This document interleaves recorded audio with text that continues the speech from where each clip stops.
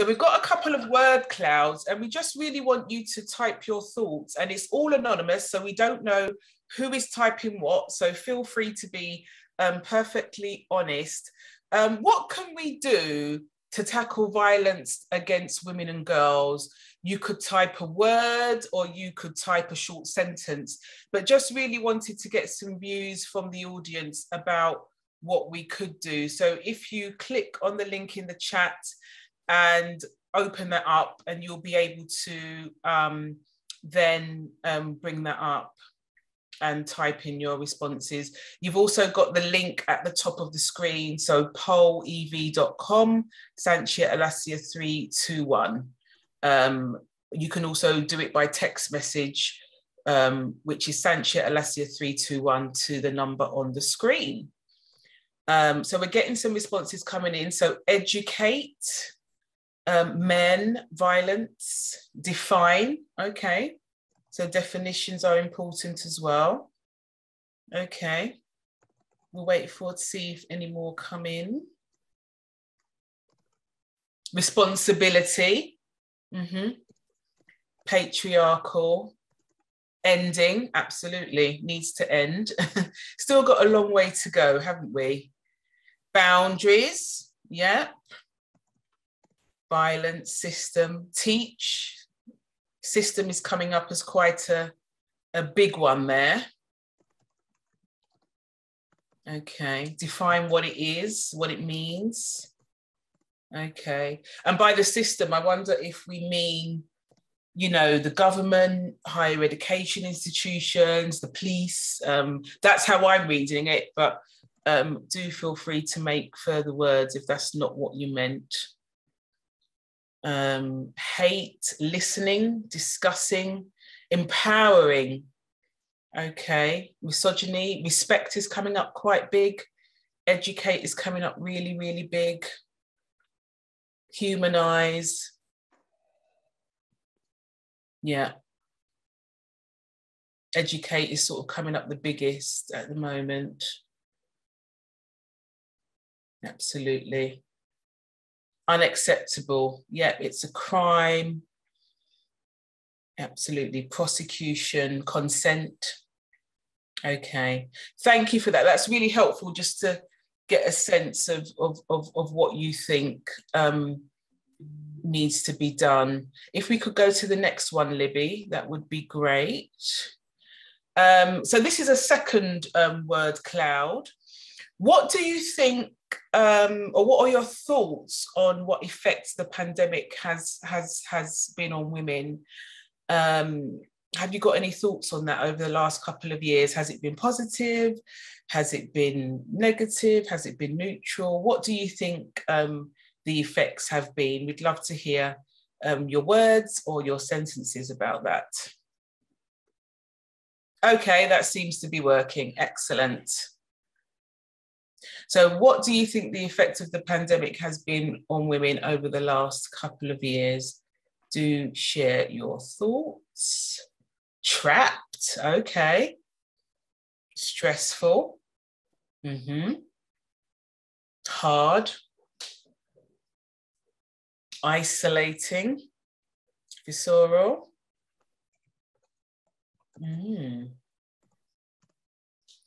Yeah, so not a good thing, I'm getting. Okay, hard.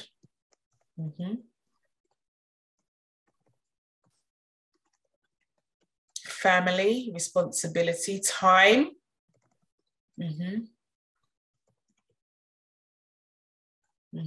Values. Reassessing, maybe reassessing priorities, perhaps. Experience, emotionally, tough. Emotionally is coming up quite big.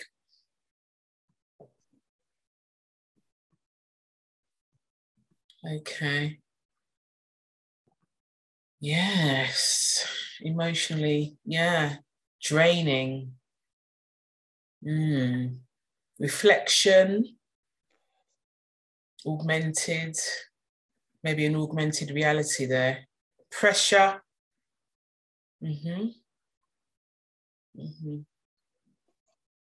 Okay. Yeah, emotionally still coming up quite big there.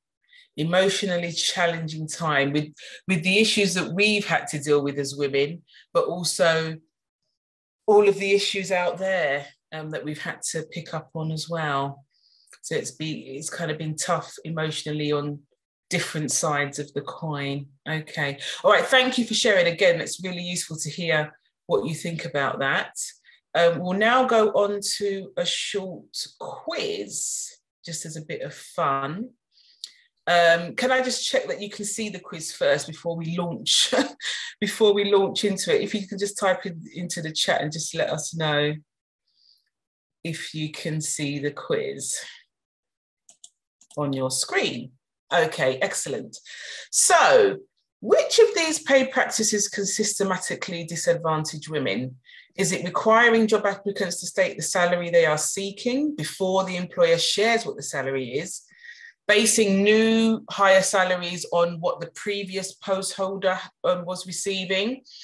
Allowing negotiation to play a large part in setting the pay, or all of the above? What do you think? If you type A, B, C, or D.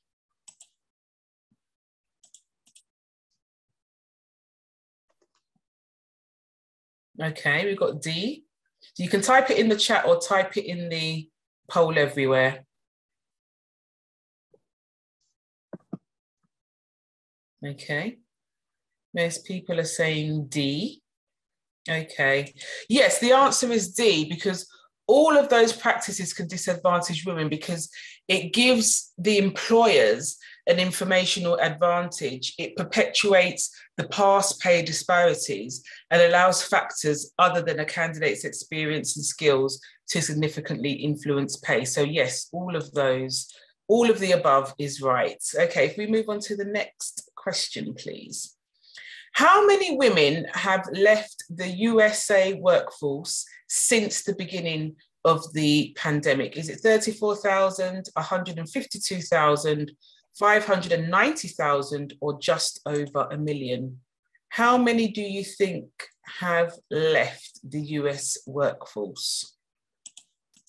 A, B, C, or D?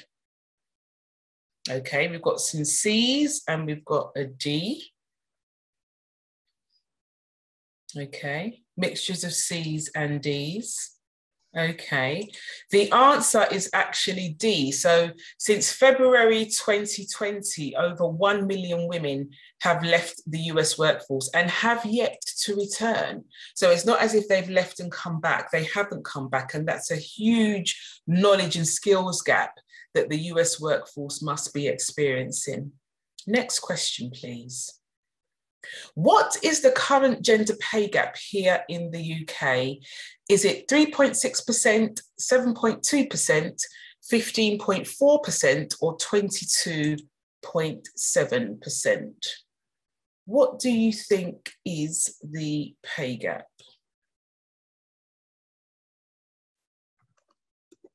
A, B, C, or D?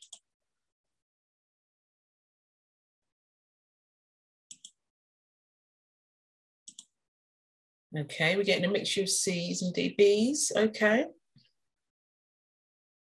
Okay, the correct answer is C. So in the UK, the gender pay gap nationally is 15.4%, and the government does require legislation for all organisations over 250 employees to publish that. So at LSBU we do, and ours is about 5.3%. So it's lower than the average, but there's still a gap, and we need to work quite hard to close that gap with meaningful actions. Okay, next question. How many countries have gender pay gap reporting legislation? Well, you know that the UK has, because I just told you. Is it 4, 9, 13, or 26? How many?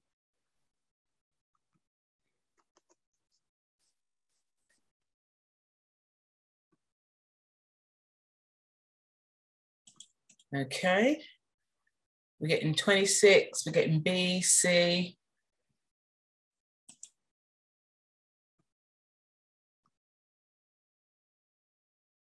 Okay, the correct answer is 13. So there's 13 countries that have gender pay reporting legislation. Should be 26, should be a lot more than 26, but at the moment it's 13. Next question, please. In a study of performance reviews, what percentage of women received negative feedback on their personal style, such as, "You can sometimes be abrasive"? And what percentage of men received that same type of feedback? So was it 6% of women versus 12% of men, 13% of women versus 4% of men, 42% of women versus 21% of men, or 66% of women versus 1% of men? What do you think the difference was? So we've got some C's. So 42% of women and 21% of men. We've got B, so 13% of women. Got some B's. The correct answer, I'm sorry to say, is actually D. So 66% of women receive that type of feedback compared to just 1% of men. We can see the disparity there already, can't we? Thank you. Next question, Libby. Compared to heterosexual men, how much more likely are lesbian and bisexual women to feel they can't talk to colleagues about their lives outside of work? Is it twice as likely, 3 times as likely, 4 times, or 5 times? A, B, C, or D? So we've got some C's and we've got some D's. Some B's, so a bit of a mixed response there. The correct answer is C, so it's 4 times as likely. So obviously a lot more than male counterparts. And the final question, I believe. In one study, how much more likely was a woman to get an interview if her resume was pictured with without her hijab compared to with? Was she the same to get an interview? Twice as likely, 3 times, or 4 times? So if she didn't have her hijab on, how much more likely was she to get an interview? Was it the same, no difference at all, twice, 3 times, or 4 times? We've got some D's. Okay.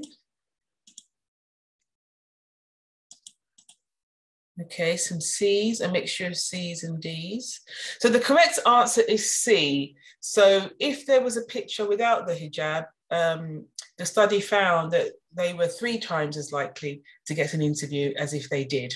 So again, we've got a huge discrimination there. So thank you so much for participating in the quiz and in the word cloud. So just to introduce myself, my name is Sanchia Alasia. I'm the Acting Director of Equality, Diversity and Inclusion at London South Bank University.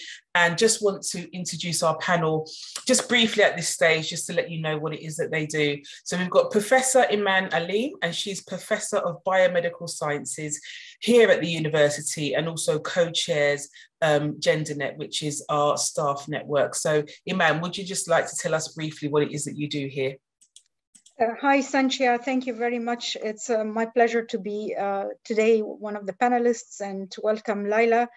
So as you just said, I'm a professor of biomedical science with a specialty in cancer biology. And I shared the Gender Equality Network at LSBU. And I was always motivated to do something for women. I was born and grew up in Egypt, and then studied for my PhD for 5 years in Germany, and then immigrated to the United States, and then came to England 3 years ago. So I was exposed to several cultures, and I've experienced myself some gender pay gap. I was privileged to grow up in a highly educated family, so I haven't experienced some of the practices against women in the Middle East, but I know, I was shocked when I, for example, heard that there are 94 or 92% of Egyptian women that has experienced FGM. So this made me prompted me actually and motivated me to work more towards gender and promotion of gender equality. So that was the reason why I was motivated to share the Gender Equality Network at LSBU. And we have actually three strategic aims. The first one is to foster a positive culture around women at the workplace and to create a trans inclusion culture, as well as ensure that intersectional gender equality is embedded at the workplace. And we have several achievements, including the menopause policy and now working on the gender identity policy as well. I'll stop here, and sorry that I took a little bit. No, that's fine. Anticipated. Variety of things that you're doing, really interesting. We have also with us Lucy Brown, who is head of division for film and television, and she's an associate professor at our School of Arts and Creative Industries. So Lucy, would you like to say a little bit about what it is that you do here? Thanks, Santia, and it's a pleasure to be here and joining a brilliant panel. And Leyla, thank you for coming to talk to us. So my background is I'm the founder of a network called Women in Screen, and I organise a conference called Trailblazing Women on and Off Screen. So I worked in the film and television industry for many years, as a producer, director and screenwriter. And the industry itself is still very sexist, and the figure of people working behind the scenes, so in sort of the craft roles, is still only 21% of women working behind the scenes, and only 12% are directors. So I've encountered quite a lot of sexism through that industry, and was sort of drawn to set up this network to try and make things better for the students that I teach now. So I don't, they spend obviously a lot of money coming to university, and they want to have a career in this industry, and so they should. So that's a passion of mine. And yes, I'm a filmmaker as well. So I've made a documentary during lockdown. In fact, that was one of the positive things of lockdown, to make a short documentary about the Hollywood film Thelma and Louise, which celebrated its 30th anniversary. I might talk a bit about that later, but for anyone who has watched the film, they'll know that there is a particularly violent sexual scene in there, and I talk about my experiences relating to that. But yes, so that's a bit about me, and okay, be here. Thank you. Thank you. Really interesting, Lucy. And our main panel speaker, we're delighted to introduce Dr. Leyla Hussain OBE, is a psychotherapist and specialises in supporting survivors of sexual abuse. She's an international lecturer on female genital mutilation and speaker on gender rights, and is recognised as one of the key experts on this issue globally, as well as being a leading and award-winning international campaigner against all forms of violence against women and girls. And she's founded the Dahlia project, which is the first UK specialist therapeutic service for FGM survivors. And 2 years ago, she was elected as the rector of the University of St Andrews for 3 years. So I think your term runs out next year, being the first Black woman to hold the position, so breaking barriers there. And she's currently working as the Global Advocacy Director and Deputy Team Leader for the Africa-led movement to end female genital mutilation. So welcome, Leyla. And we just want to give you the floor to talk about the work that you're doing. You've heard and seen the responses in the word cloud about what we should be doing to tackle violence against women and girls, the effects of the pandemic of women. And we just wanted to hear from your perspective in terms of the projects and campaigns that you're involved in. How do you see us tackling some of these issues? First of all, thank you so much for actually having me here. And as I've said to, I don't know who's joined later on, but I just came back from, I just landed from Kenya, where I'm currently working on the Africa-led movement. So the work that I did here in the UK was, there was always that sense of it's happening people outside of us. So to be working in a space where you are in the community, it's something that I'm still processing. So that's, I just want to kind of start with that point. I mean, as you said in my introduction, I'm a psychotherapist by practice, and I'm also an activist. So for me, really, this journey started just being a survivor who's actually who was identified in a clinical setting. And as you can see, I have a very London accent. And I was somebody who actually thought this wasn't that bad. And really, my work has always been around why has that happened? Because there's an assumption if you live in London, girls like us don't actually undergo FGM. So for me, it's always been asking that question, why does that happen? So for me, it's, I want to start with language. And I every time the work around FGM is mentioned, one of the biggest risks we face over and over again is that actually we're not using the right language when we are discussing FGM. You know, when that first question on the question, you know, that survey that you asked, but if you were to put that same question, how do we tackle FGM? I promise you, one of the first responses will be work very closely with the community, work with community leaders, respect the communities that you're going to be working with. That already indicates, even till today, we are still not recognizing FGM for this. So for me, in order to deal, you know, in order to tackle FGM, one, we must go back and actually see the root of the issue, but calling it for what it is. My fellow psychotherapists who are on this call, we all know when we are trained, when we are being trained, we are there to help our clients name what they've actually experienced, not to tiptoe around it. So to start with FGM, first of all, it's not a practice. I think we use that a lot. I've seen that a lot of, like, you know, there's a cultural practice. FGM is not a practice. FGM is abuse. It's violence. So we must recognize it as that. And I think it's really important those of us in this room actually start with it. So how do we tackle FGM? Use the right language. It's absolutely key that we do that. It's violence. It's a form of sexual abuse.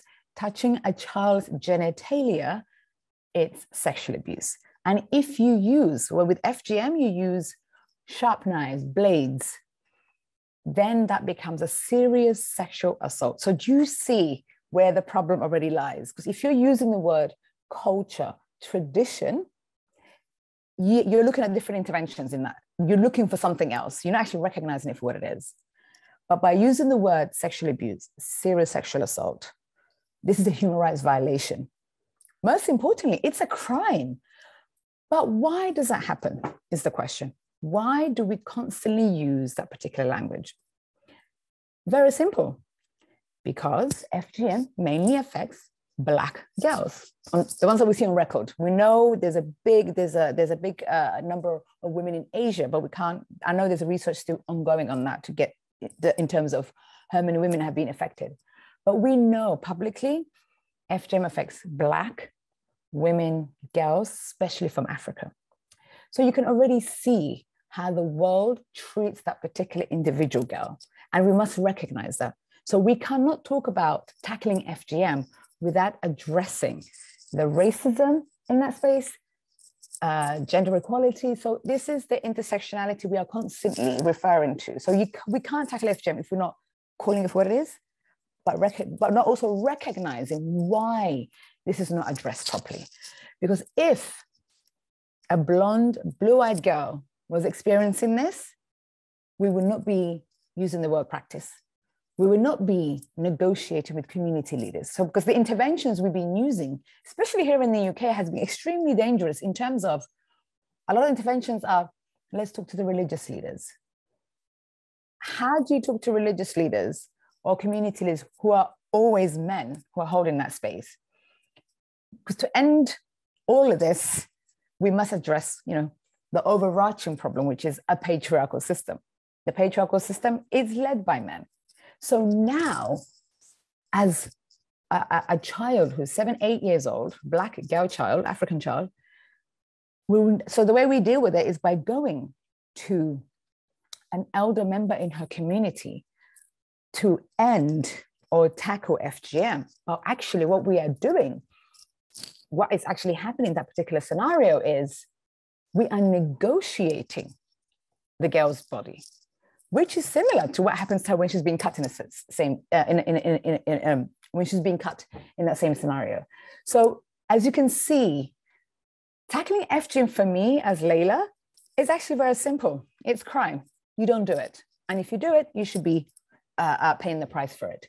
So there shouldn't be this hesitation in terms of, oh my God, are we going to be offending? And one of the things I really struggle with in the UK, there's this sense of we don't want to offend. We are more afraid of offending an elderly man than protecting a child. So we really must question ourselves, not the community. You need to question you, why you feel you need to protect the older man who has power versus the child. So that's really the area. So for me, focusing on the system, it's really where we have to start in terms of tackling FGM. But then what did COVID do? See, this is pre-COVID issues. COVID has absolutely made FGM worse. Why? Because now girls were being taught from their laptops at home. So there's no way teachers could monitor who has been in school or not.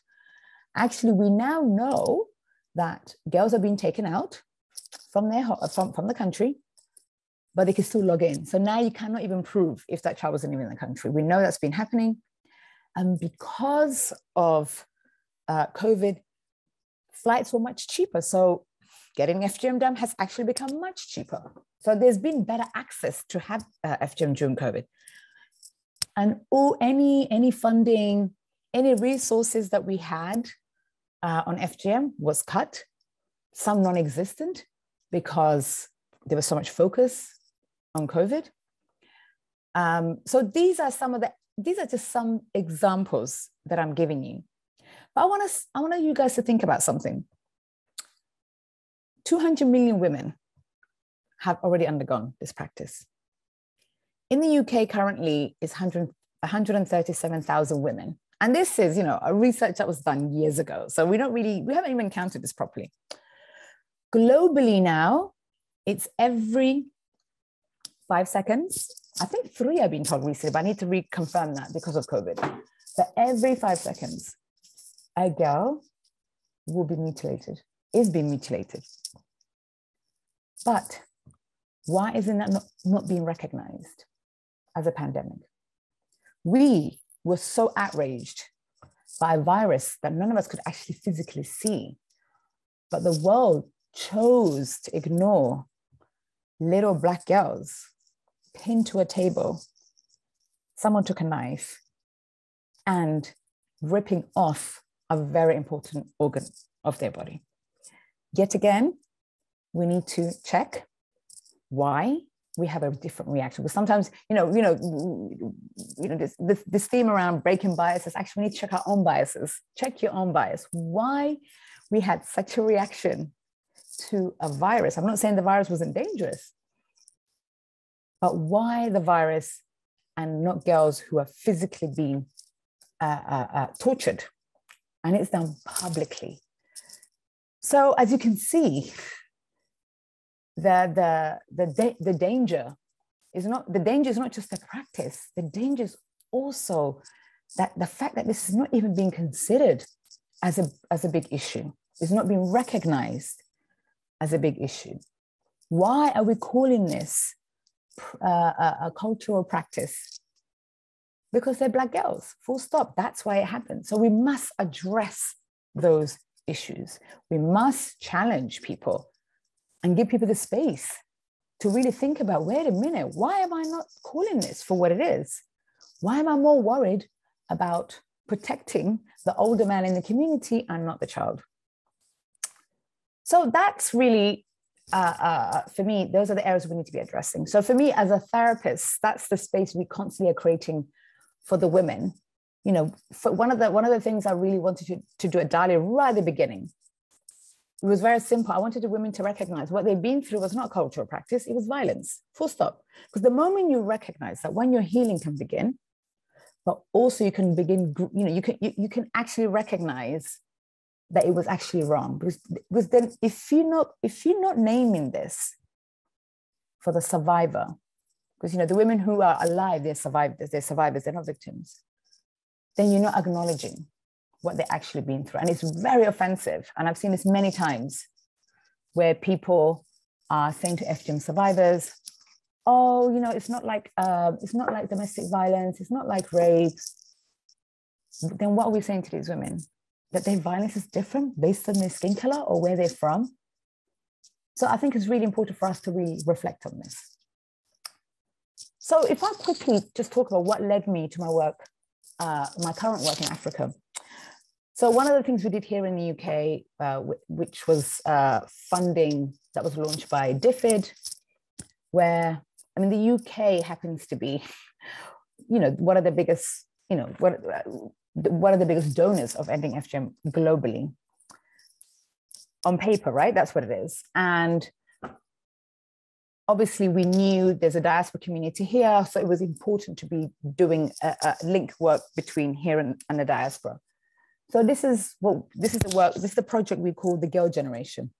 So this is an Africa-led movement. So the Girl Generation, it's made up of 5 consortiums, 5 partners who came together to support the existing movement. What I mean by that is we come in and support the frontline activists. So that's really important, that we don't take up space from others, that we actually are the backbone. If that means, do we need to bring more money to that space? Do we need to bring in more resources or other experts? But it's recognized in Africa already has a massive movement that's happening right now, even with this very current pandemic that we just, hopefully it's ending from what I'm hearing. But if I tell you a quick story, one of the things that happened during the pandemic, I started running emotional wellbeing calls for a lot of the frontline activists. Some of the African countries, safe houses were actually closed down because they were considered a place of gathering. So the girls who run away from home, in terms of running away from FGM, for example, in Kenya, FGM is very much connected. I don't like to use this word, but let me just use it just so people can understand. Child marriage, I hate that word, by the way. Again, language is so important. A child can never be married. It's child abuse. This is a pedophile molesting a child. So that has a whole different connotation. So in Kenya, there's a very much link. When a girl's cut, 2-3 days later, she's married off. So these girls were now taken back to their families. And unfortunately, a lot of them had been cut, had been moved. So it was really difficult to really keep hearing these stories. So currently at the Girl Generation, one of the first things that we actually implemented and actually started is a program called the Survivors-Led Training. Because we recognize in any movement where we are dealing with violence against women, we all know the people at the forefront are the survivors, those who survived that particular violence that they experienced. But what we also recognized, survivors are very much exploited in that space. They're not supported properly. They are constantly put in a position where they have to tell their story and are triggered, but there isn't the appropriate support for them.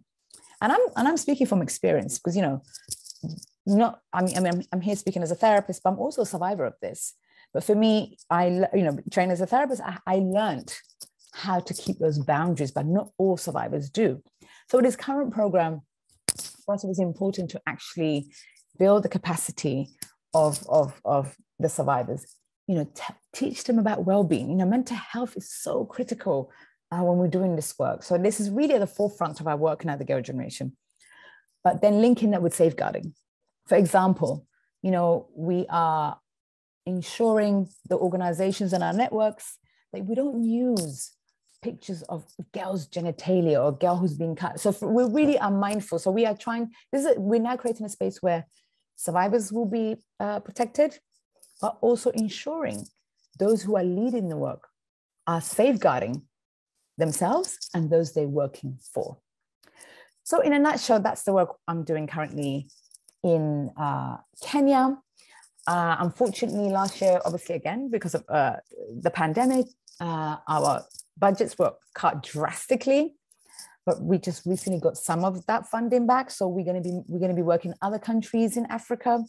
I know we're going to be working in Senegal, maybe Ethiopia, which I think is, and I'm hoping, you know, we can grow to other countries. But the key thing here is, when I'm in that space, I'm very aware that I'm a woman from the diaspora. I look African. I'm from Somalia, but my accent and my passport says something else.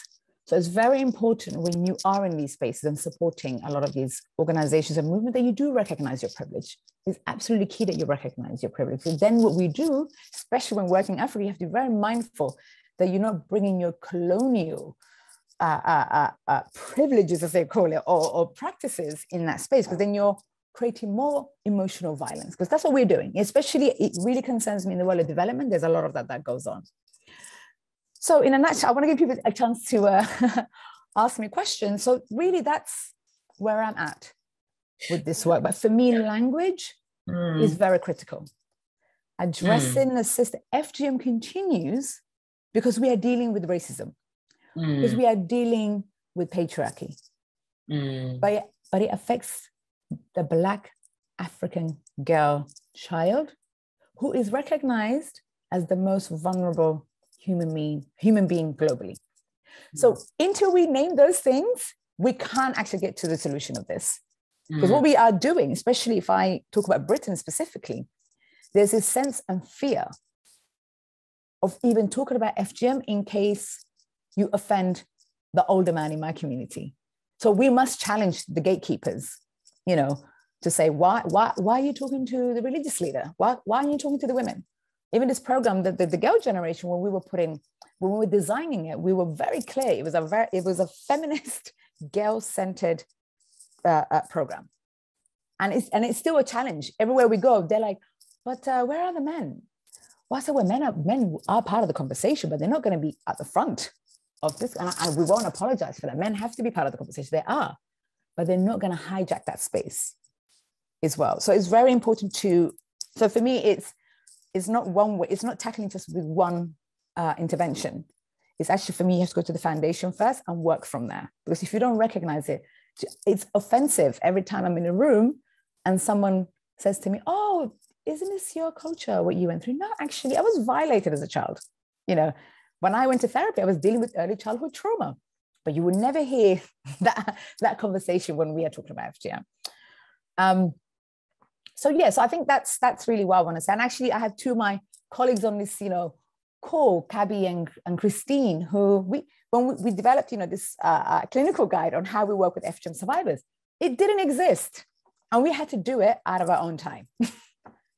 So that's when you said earlier. The last question was, what was the last question on the survey in regards to what was the question again? I remember the answer, but I forgot the question. 1 second, yeah, just get the survey up. The last question was about the interview, and if a woman has a picture on her CV with a hijab or without a hijab, what was the likelihood of getting the interview? No, that was not the question I was thinking. I think it was how to tackle. It was the first question. So how to tackle the word cloud. The word cloud. How do we tackle violence against women and girls? There's no resources. So when we created those guidelines, there was no money for it, because Black women, Black girls are rather back. Women are already out on the back. But when your skin is different, you're right at the back. So no one even considers to think, oh my God, this is such an important word that's needed. So tackling it has to come in different steps. But for me, language is absolutely critical, because then we're not doing the women or the girls who are affected by this any favors by not calling it for what it is. Why would we use that if it was a white girl, but not for Black girls? So I'll stop there. Thank you. No, taking a bit of time. It's great to hear about, obviously, the enormity and importance of the work that you're doing, Leyla.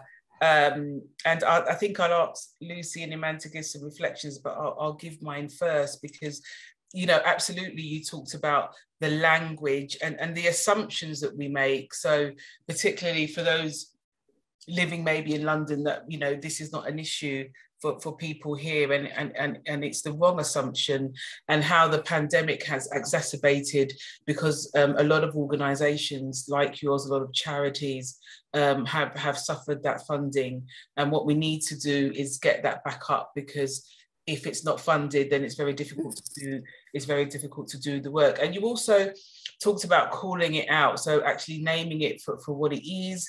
It's a crime, and also, you know, the intersectionality piece with Black women, and we've seen that with Child Q, that international, you know, young Black girl, and would that have happened to a young white girl in the same way? So intersectionality is really important, and, you know, really acknowledging that there still is systemic, you know, and institutional racism and sexism, and that needs to be tackled. So I was thinking as you were talking, and I'd like to come to Lucy, because she's done some work on this.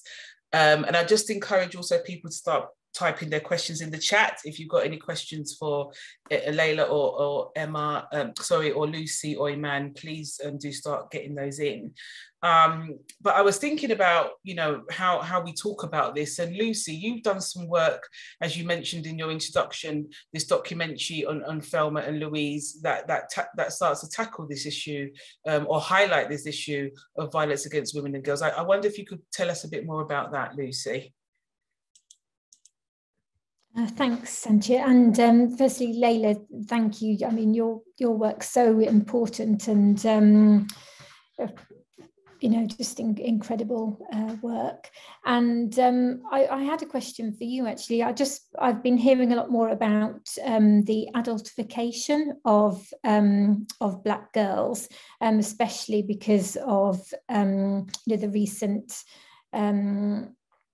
Child Q in Hackney School being stripped search, as we all know, really horrific, you know, sort of, well, I guess, police violence against Black girls and Black children. And I just wondered if you had any views, you know, on this term adultification, and how, if it does sort of relate to your work that you're doing. Sorry, I lost the sound there for a bit. It was a question for me. Yes, sorry, it was. Yes, yeah. No, yes. Yeah. So it's. I mean, actually, the one of the reasons. So when actually FGM takes place, you are actually considered an adult from that moment.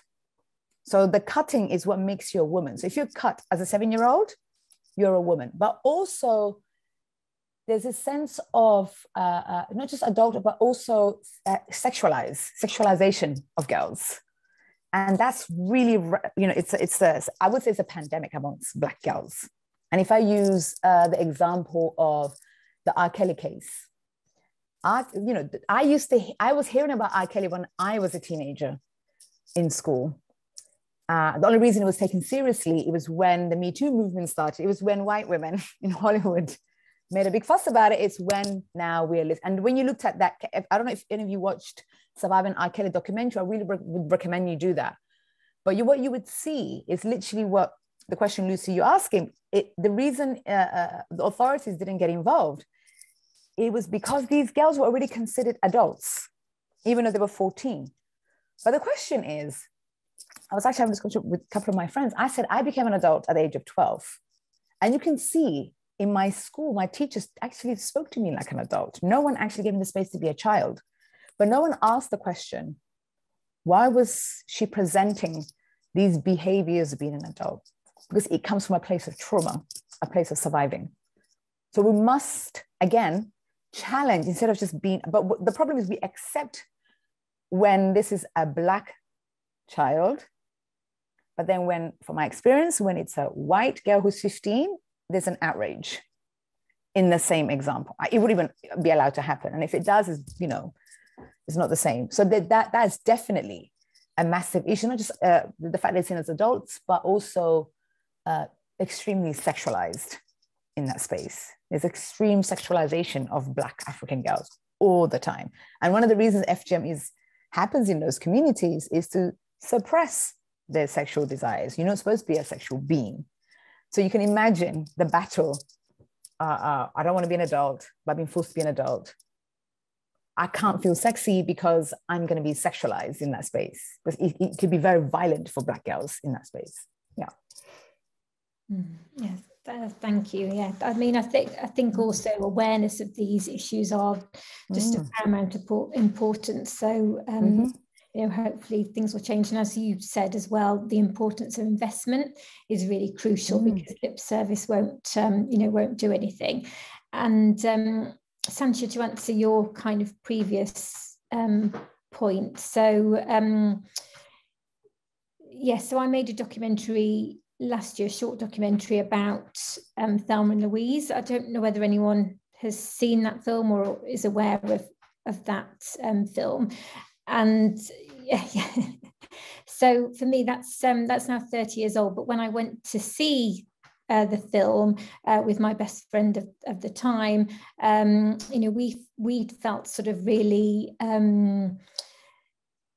sort of, wow, this is the first time we've seen you know, women taking a stand, doing something, going on this sort of, you know, road sort of buddy movie, whatever you want to call it, where we felt, you know, this, and actually taking action against, wasn't violent action, but against the sexual act that happens in the film.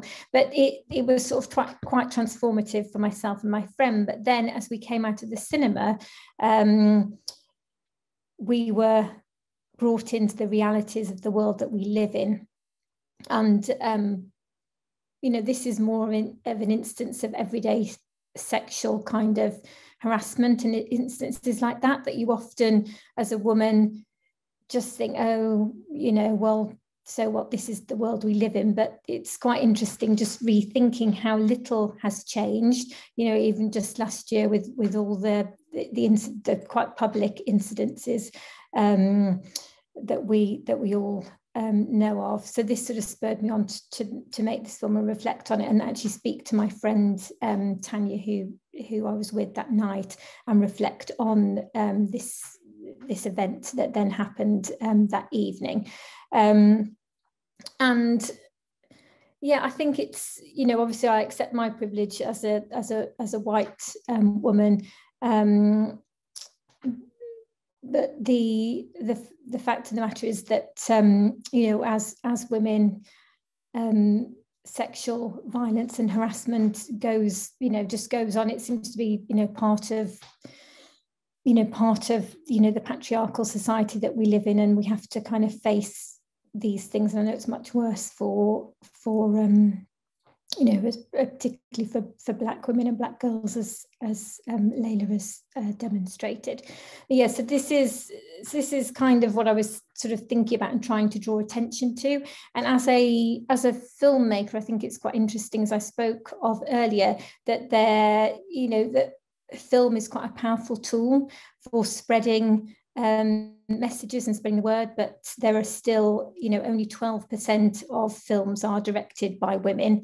And often these statistics go up and down. I think there's currently 16% of screenwriters, and this means that women aren't really telling their stories and trying to, you know, we've had Thelma and Louise, which was 30 years ago.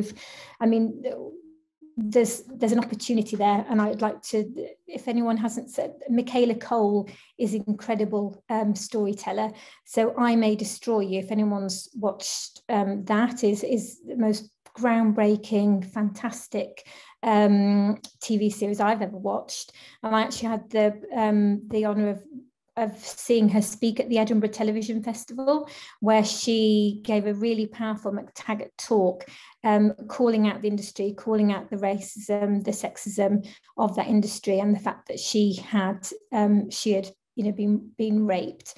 And so I think you know, someone like Michaela Cole, you know, we need to create these opportunities as well for more women of all different backgrounds to be able to tell their stories, because I think obviously it's not the only solution, but I'd certainly think that you know, there are opportunities through storytelling, through films, to highlight the issues that Leyla's been talking about, and other, you know, important stories, where we can also, you know, get everyone involved in making a difference. Thank you. Thanks for that, Lucy. So Michelle asked an interesting question in the chat about behaviours and whether behaviours differ between Black girls and white girls. But I think, as some have suggested, we'd probably like to flip that on its head and look at what we mentioned before was the kind of the adultification of Black girls. And it can be defined as a belief that Black girls are more independent compared to white girls, and they therefore need less nurture, less protection, and less support. And that then increases their risk for discrimination and differential experiences, whether it's in school or even at home. So I wonder if the panel have any views on what we can do to, you know, what the government should do, or local government or national government should do in terms of working with the police, with councils, to kind of try and break down these stereotypes. What needs to happen sort of across the systems, across the police service, across our government, to break down these biases and stereotypes that people are holding of us and our children? Any thoughts on that?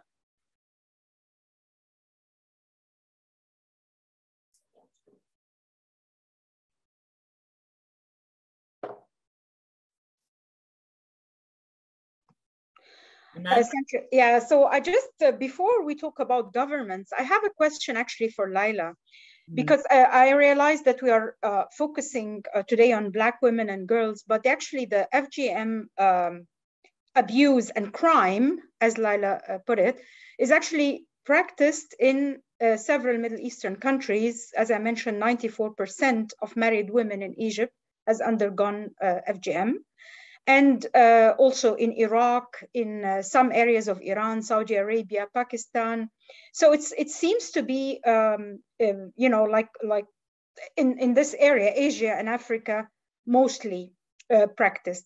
But what intrigues me is that according to the Egyptian statistics, 69% of the women who have undergone FGM agree to let their daughters undergo this sexual violence. So I think if we can address those mothers and women, then we have solved, you know, a large part of the problem. So how do you think, Leyla, we can reverse the mindset, or, you know, motivate these women to realize that this is a crime? So if the mother has undergone this, but she agrees to do the same to her daughter, this means that she does not realize that this is a crime.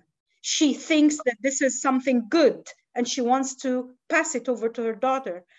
Have you addressed the mothers, and how do you think we can reverse the mentality? I think that sometimes can be a dangerous thing, because you have to think about the environment the women are in. So I think, again, we have to use the right language.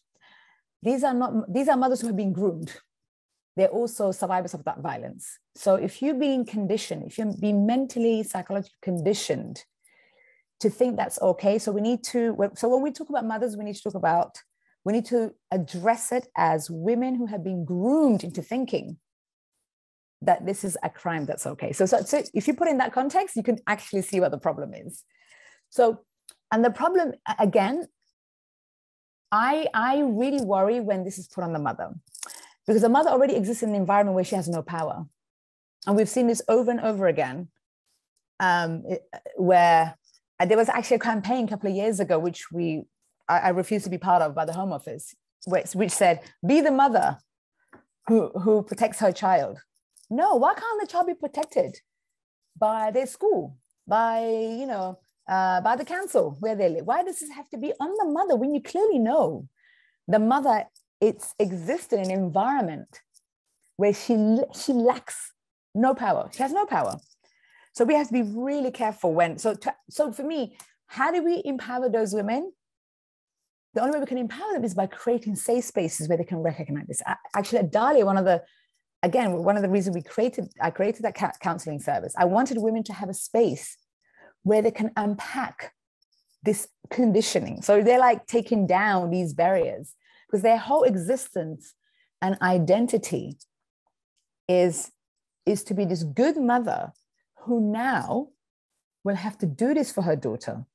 And remember, it's the father that paid for it. So that you can't just address that without addressing the father too in that space. So we first must recognize these mothers as victims of violence.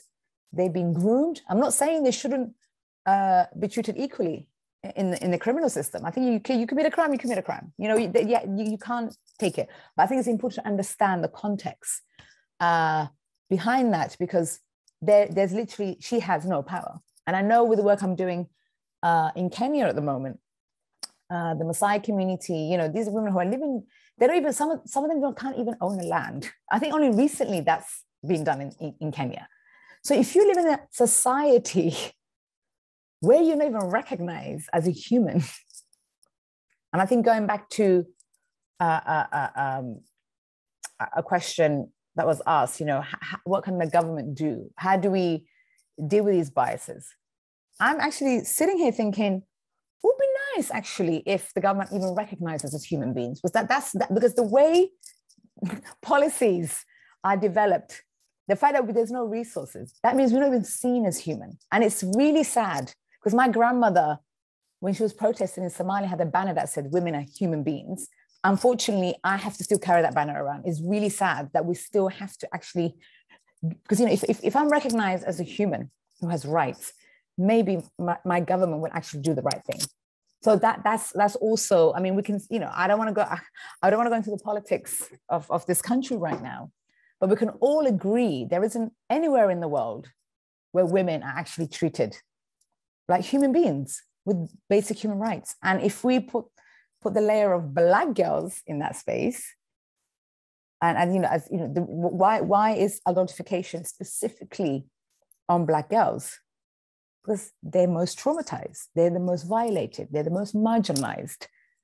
That doesn't mean I will definitely tell all of you on this call, you know, when you hear people say, "Oh, you know, that amazing African leader, she's so strong, resilient," go up to her and ask her why that happened. Because something made you, actually, I would love to be not resilient and strong all the time. But as a Black woman walking around the streets of London, I'm at risk at all times. I have to be strong and resilient and protect myself. So we have to be really careful how we even glamorize those words. So it's important. So how do we, again, going back to your question, how do we address those women?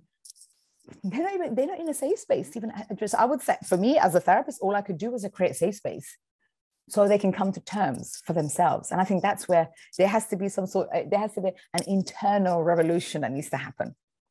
And I can only do that as a therapist in my space. You do that as a professor in your class. You know, you create that space where they can actually have a conversation. You know, people just give you a response that they were conditioned with. Yeah. Yeah. Thank you.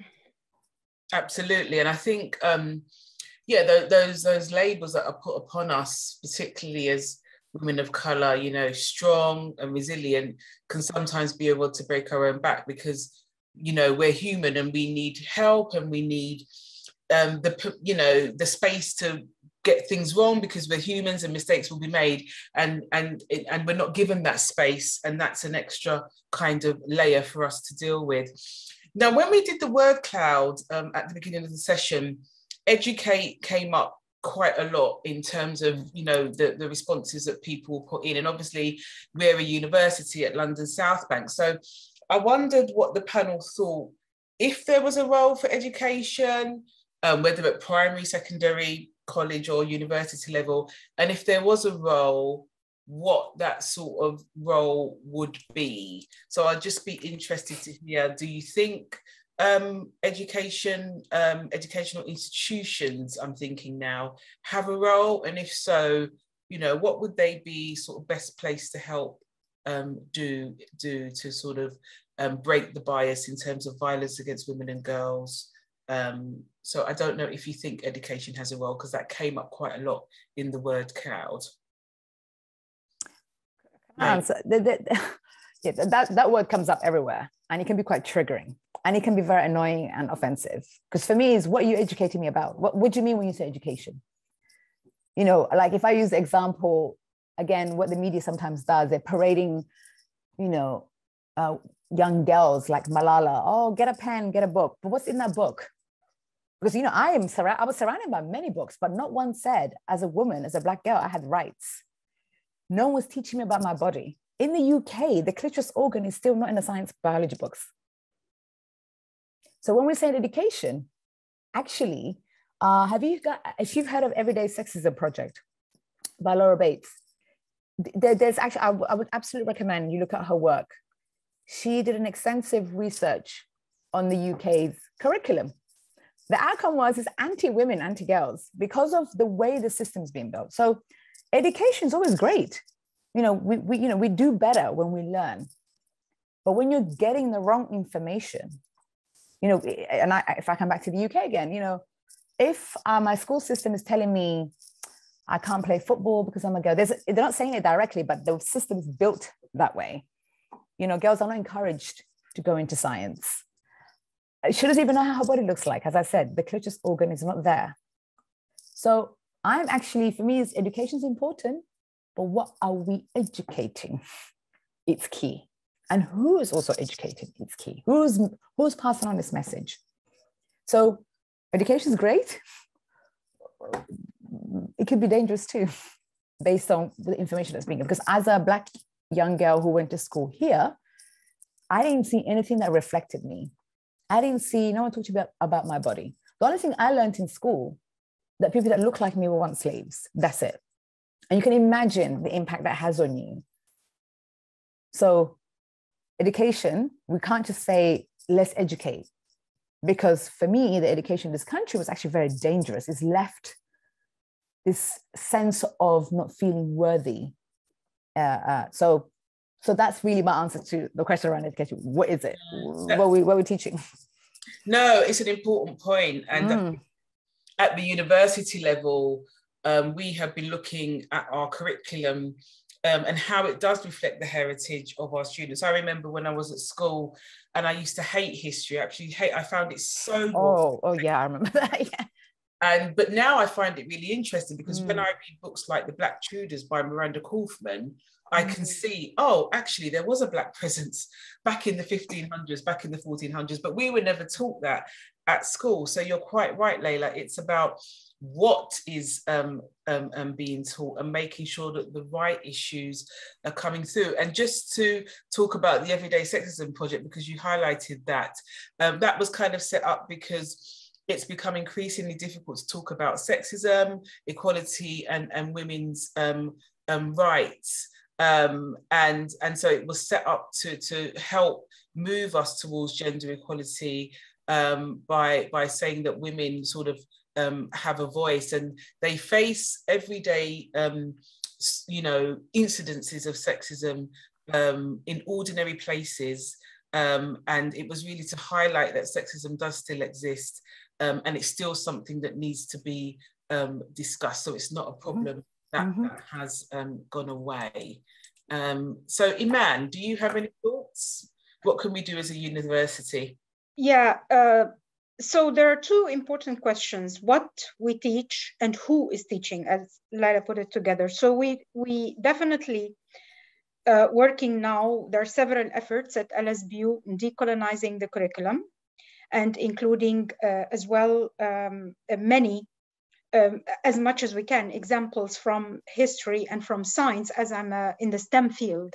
So there are examples from the STEM field about scientists from people with color that we have to project and to frame, as well as also the diversity in the teaching staff. So this is what I also observed in my team, that we really represent different ethnicities, and the students see in us role models. So when they see one of our Black colleagues or females or someone with color, they can say, oh, okay, I can be also like this person. That's a role model for them.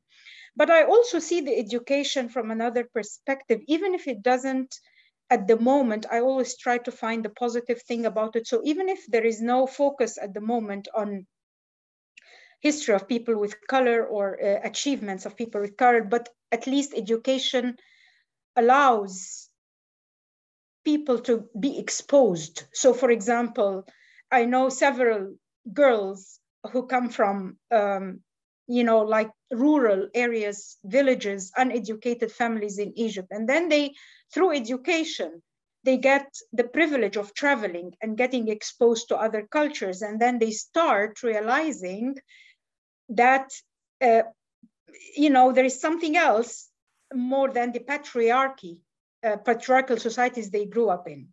So education in some extent also, even if it's not, focused on people of color, but it can give people opportunities to realize what else is going on in the world. Okay, Leyla, did you want to comment? I see you unmuted. She's muted, I think. Okay. Sorry, guys, I keep losing sound. Oh, okay. The perils of Zoom. No worries. Lucy, did you have a view? What can we do as a university? Just a final shout out for any further questions before we close. Lucy. Thank you. I totally agree with what everyone's said so far. So I think education can be a real force for good, but at the moment it's got a long way to go. And it's, thank goodness, it's, there's a lot of people doing a lot of work to decolonize the curriculum. And, the pressure needs to stay on because it's a big project, and we need to make sure that everyone sees themselves reflected in the curriculum, and instead of feeling depressed, feels empowered, and that that change is on its way. And yeah, so I know that that's actually a really huge project, but there's been some kind of positives there where there's some exciting changes, and I see it even with my own children's school. Vital changes that have been sort of quite shocking in the past that have just gone unchallenged, and now it seems like things are slowly beginning to change. So let's hope that continues. Excellent, thank you. So Jill has asked, okay, how do the approaches in Man impact on us? So I think it's a question to you, Iman, that Michelle is asking in the chat. So she's asking, I think, how the approaches that you've suggested would impact on us and changes that we want to see and changes in legislation. I'm not sure if you, I'm not sure if I quite understand the question, but I don't know if you have a question. I don't understand the question either, but I think what Michelle, as I understood the following, is that the approaches that we talked about decolonizing the curriculum and also diversifying the teaching team, this is like a bottom-up approach. It's not like a top-bottom approach. So some approaches are coming from, of course, this is supported by the diversity policy at LSBU. And, but we also, not all the time we have to wait for legislations or something coming from top, but as what we call the bottom part of the working people should also thrive to make as much as in their own will and in their own power whatever they can do in order to, as I mentioned, look. For example, I do decide on what I teach, okay, within, of course, the learning outcomes. But I can get examples from history or from certain scientific achievements that reflect people of color. So I can do that. I have the flexibility to do that. And so this impacts, of course, the students and the teachers as well. Okay, people feel empowered when they see themselves reflected in the teaching staff as well as in the curriculum itself. Not every time I have to have the photo of this person who has a white person who invented white man who invented this and that. There are several women, whether white or black, who got the Nobel Prize. We can also focus on them, okay? There are also several scientists I remember now an example from NASA, from astronomy, who was a black woman. We also teach that. So gradually, people will get used to these examples in the curriculum, and this will impact us all. It will kind of subconsciously change the mindset and and how people view scientists or achievers of color. Let me put it this way. Okay. Absolutely. And I remember watching the film Hidden Figures a couple of years ago and not realizing, you know, the significant input that Black women had into space and all these kind of things. But as I say, these things need to be highlighted. So we don't have any other questions. So I'll just ask the panel to give some closing remarks, basically reflection on what has been discussed this afternoon. So I'll start off with Lucy, then Iman, then I'll finish off with Dr. Leyla Hussain. So Lucy, any final remarks? Okay, thank you. It's been really fascinating, but also we realise that there's still a long way to go, and you know that violence, sexual harassment, all these sorts of things are going on, and obviously there's a lot of brilliant work that women such as Leyla Hussain is doing, which is fantastic, and all that needs to be supported and given investment and highlighted. You know, so those are really important things. I think education can play a part and must play a part, and we need to keep the pressure up, because sadly our media is, you know, it sometimes highlights things and then thinks, oh yeah, that's old news now, we're not interested anymore. So we need to kind of keep the pressure on so that people don't think, oh, well, I think it's better now, and when obviously it isn't. So there's a lot of work we can do, but I think it's been really fascinating to be part of this panel and discussion group. So thank you for inviting me. Thank you, Lucy. Iman? That was amazing. And thank you very much, Leyla, for being here. And actually, there is a way to go. It's not, I don't think it's in our lifetime when we see the gender equality, really, genders are equal, so to speak. So when we know that, according to this World Report of the Business Women and the Law, I think out of 187 countries, there are only 12 who scored 100 on the Gender Equality Index. There are several measures, like 8 different measures: marriage, decision-making, traveling, pay, whatever. And only 12 out of 187 countries. That's really sad, okay? So we look forward for having 100% of all the countries in the world having gender equality, real gender equality. And that we as women, I think we have proven on several different fields that we are capable. We can be leaders, and we can be educators and decision makers. And this, we have to focus on projecting this image, okay? We do not need protection, especially in certain areas of the world, when they say, oh, you know, you have to have a chaperone or a guardian or a protector, whatever. No, we are independent human beings that are capable. And I hope that this message will reach and will grow, I hope in our lifetime. Thank you. And Dr. Leyla Hussain, you got the final words. I mean, first of all, thank you so much for creating this space. I think these are how changes actually happen by, you know, those of you at South Bank University to, I would say definitely one of the things we need to do, we need to continue to create these spaces. It has to be ongoing. The conversation has to be ongoing.